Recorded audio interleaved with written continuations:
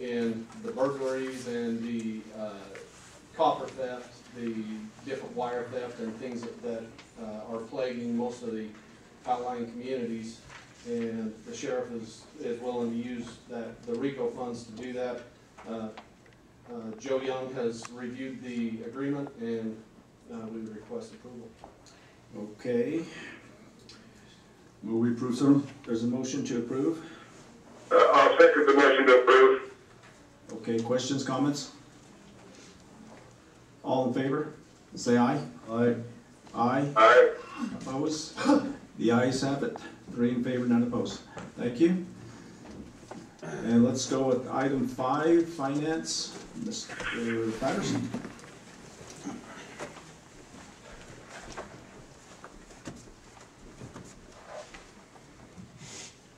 Chairman, members of the board, it's good to be before you. The Finance Department is asking for a discussion of possible approval of amendment to the Finance Department Purchasing Policy Agreement regarding professional services such as engineering and surveying services, software consultants, and architects. And we would recommend approval. Okay. Gentlemen. Will we approve? There's a Mr. Chairman, I will not be seconding that. I will be opposing this and have some discussion about that. Okay, there's a motion to approve. In that case, I'll go ahead and second the motion. Okay, Mr. Willer, your concerns, sir? Thank you, Mr. Chairman. I think this is an unneeded reduction in the powers of the board. This is not something that happens frequently, but it's something that is critical to our powers and our ability to analyze. It's not as though we have professional services hitting our table every meeting at all. It's very infrequent, so I don't think it's a burden to the board in that respect. And there has been question in the past about the definition of professional services, and I think it's the board's responsibility to stay in touch with that.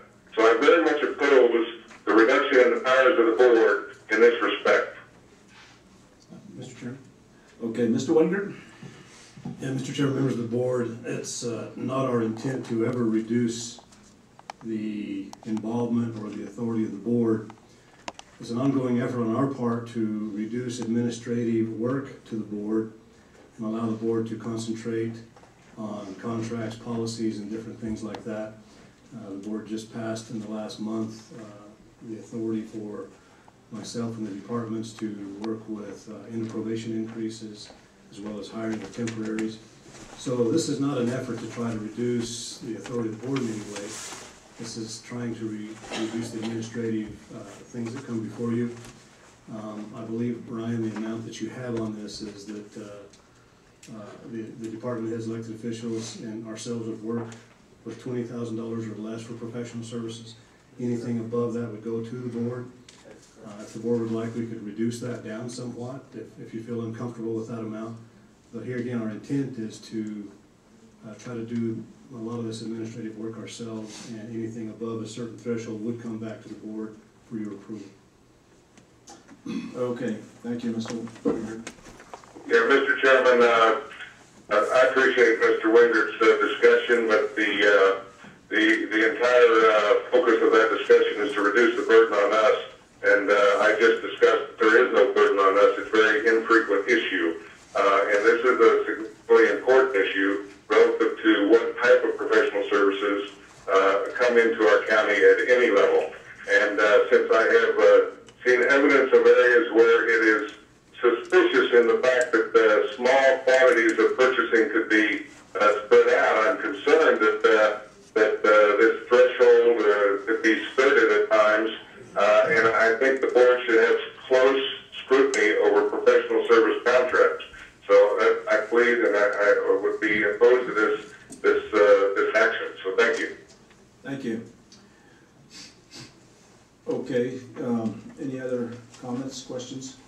Yes, Mr. Shirley? As we go along, we can always take this back up and go the other direction.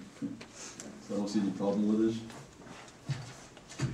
Okay, I believe the motion was made, correct? And the second? Okay, I'm gonna go ahead and call for the question right now. All in favor say aye. Aye. Aye. aye. Opposed? Hey, Okay. 2 in favor, 1 opposed. Thank you. Thank you, gentlemen, thank you for your time. Okay, let's move on to item 6. Mr. Whiting?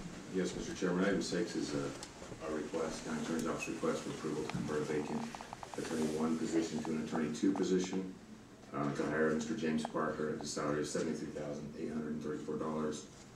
This was sent to the finance department for review, also to the, Mr. Chairman, I cannot understand the presentation. it was also sent to the finance department for Could review. you start over, sir?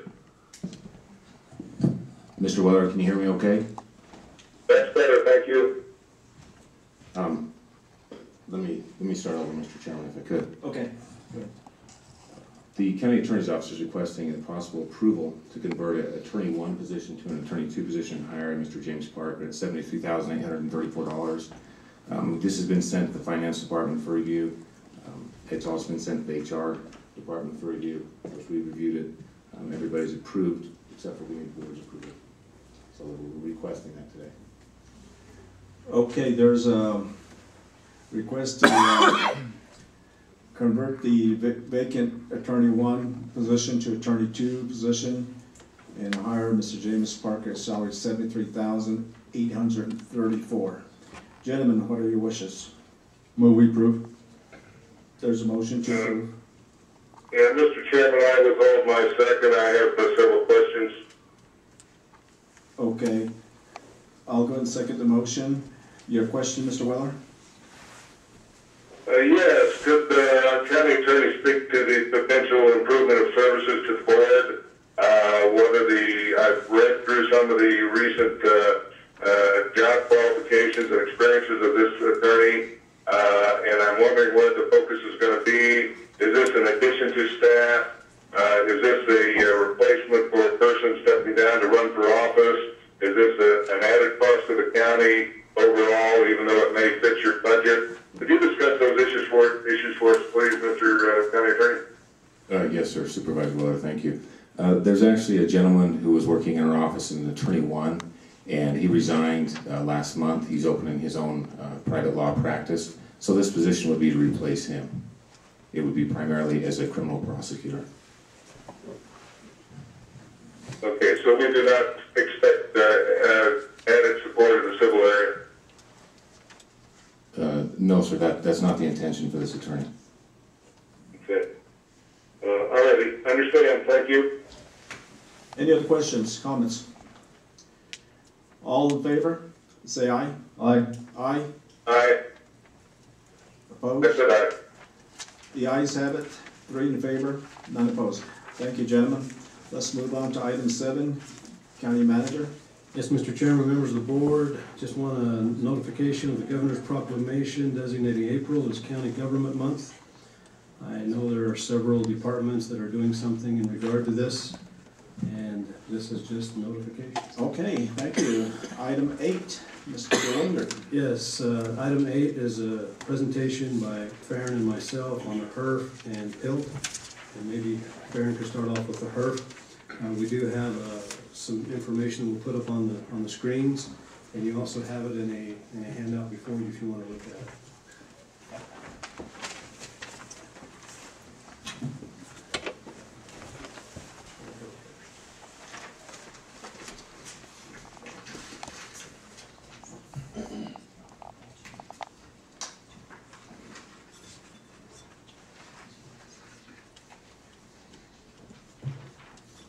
Okay, good morning Supervisors, good to be with you this morning.